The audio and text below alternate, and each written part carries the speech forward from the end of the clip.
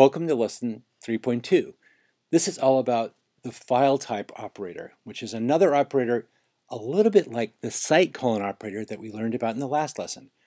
Both of these operators allow you to take all these millions of results and hone in on exactly the kind of result you want after you do your search.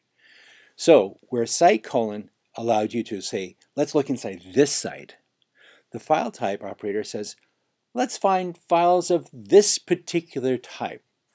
As you know, most web pages are HTML or HTML files. That is, those are the regular pages that get rendered on your browser. But there's lots of other files with different file types out there. And in this lesson, you can use file type as a way to get just those files. PPT files, XSL files, KML files, DAT files, you name it, you can use file type to get to it. Let me show you how.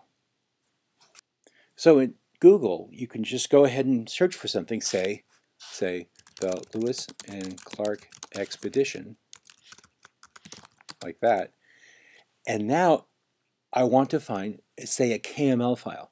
Now a KML file, or also known sometimes as a KMZ file, is a file type that you can then import into Google Maps or into Google Earth, and allows you, for example, to see the path of the expedition. So I say file type like this. Okay, KML, see that there? Search for that, and I get about 195 different results. These are all KML files. So if we start scrolling down, you'll see these are all KML. See that?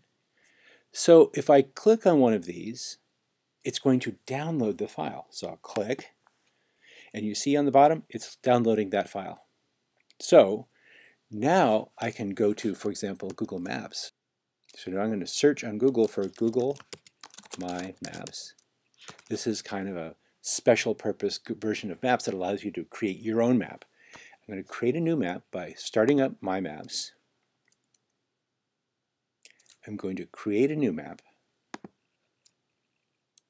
And then, see this here? I'm going to import that KML file that we just found. Select a file, and I'm going to use this KML file that we discovered. Now this is uploading all these place marks and the path. And when it renders, you'll see this path across North America, which is all the different places they went. It's only half the expedition because they actually came back, but you get the idea. The key idea is that the file type operator allows you to say, well, just give me PDFs, or just give me docs, or just give me KML files.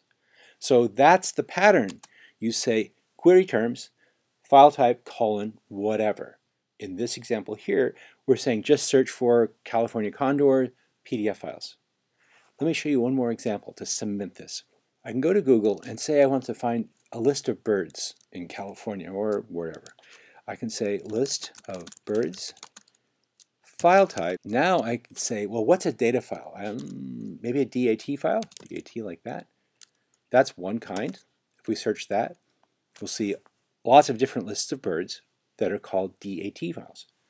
But suppose I want to say DAT or, I use the capital OR here because lowercase doesn't work, capital OR, file type, or CSV, or comma separated variables. This is another data file type. So now I've got a longer set of results, which are either CSV or DAT files. They're all filtered, boiled down by this file type operator. And of course, you can combine this with the site colon operator if you wanted to. So for example, I could add site colon .edu. Now this will find only CSVs or DAT files at an edu site. And now here you go. You've honed in exactly on the kind of result you want. So this is a great trick to know. It allows you to specify the kind you want, and if you want to combine it with the site operator, where you want that result to come from. It's a fabulously powerful trick. It's probably the most used operator, well, at least in my experience. Between site and file type, that's 99% of what I use. Hope you enjoy it. Go ahead and click on the next activity and see what you can do.